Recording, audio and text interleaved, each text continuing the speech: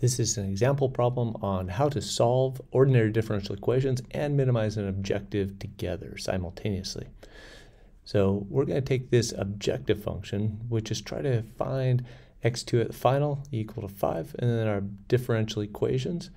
And let's just go through the specifics of this problem. We're going to optimize this objective function subject to two differential equations. We're going to use orthogonal collocation to discretize differential equations and the condition of optimality. We'll solve the following couple differential equations starting at 0 until final time 1 with orthogonal collocation on finite elements with 3 nodes. At these times, 0, 0.5, and 1. Only one value of u can be selected for the entire time period. So there's our u value that can move up or down. Now here's our first differential equation, second differential equation, and those are ODEs, and then our objective function. So we're going to solve these two simultaneously instead of sequentially. Now we have the collocation equations as well here. We have some initial conditions, x1 and x2 equals 1. And then we're going to choose our collocation points, and they're the collocation equations that we're going to use for each differential equation. And we need to apply those to x1 and x2.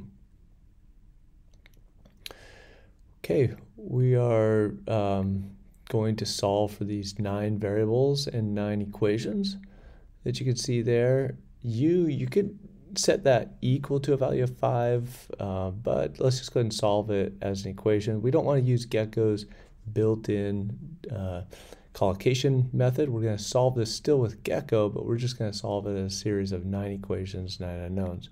And we're going to rename all of those variables like x11, x12, x21, x22, and then also our differential terms, dx11 and dx12.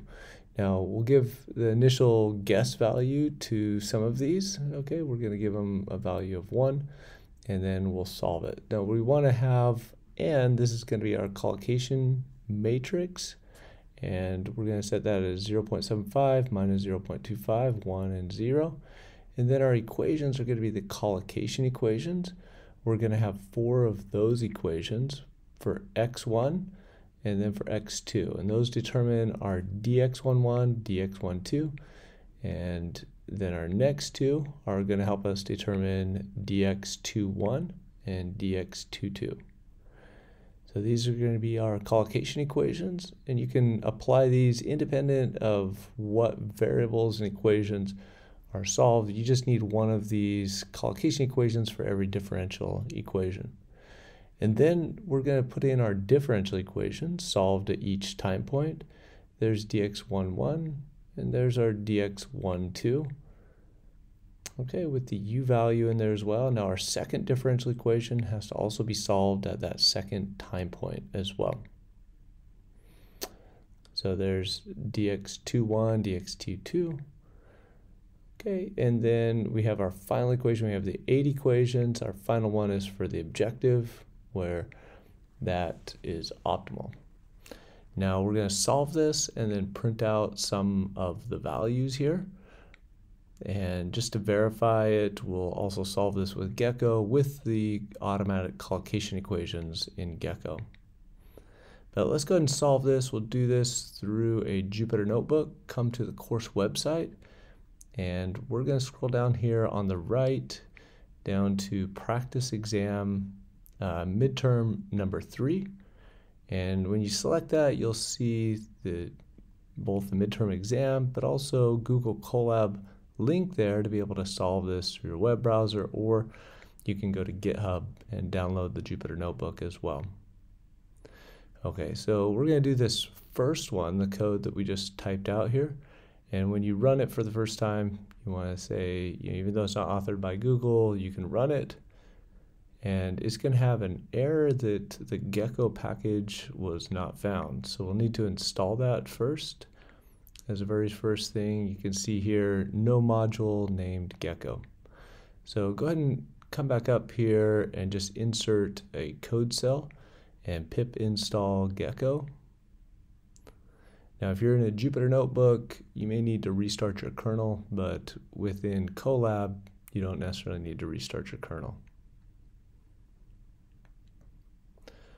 Okay, after it finishes installing, then you can run it again, and then you'll see the solution to x1 and x2 with that minimized objective showing the value of u as well. So there you can see x1, and there's a solution for x2. You could create a plot for each of these if you wanted to. There's our differential terms for x1 and x2. And just for comparison, let's go ahead and solve this as well with Gekko using imode 6, where it does the collocation equations for us. So all we have to do is write the differential equations, and it will augment the collocation equations. So you can see you get the same solution as the one up above.